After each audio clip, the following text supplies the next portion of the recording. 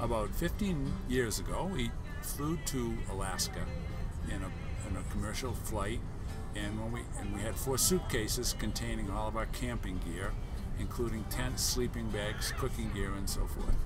And when we got there, we rented a small compact car, packed all our gear into it, and proceeded to drive over all of the paved roads in Alaska. And we camped in many small and large national forest campgrounds, and eventually we ended up camping in Wrangell St. Elias National Park. And the story that I'm going to tell is about our experience there on the road. What they told us was you can drive in along this long road to a copper mine, and and the road was once a railroad bed.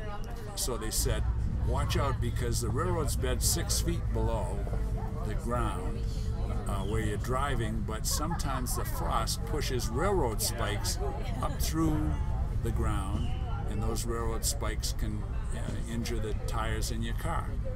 So I said, okay.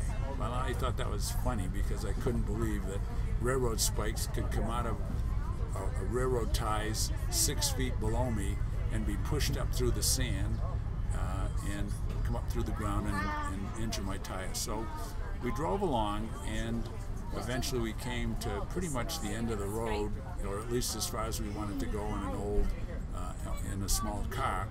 But along the way, I managed to pick up 4 railroad spikes sitting on top of the ground.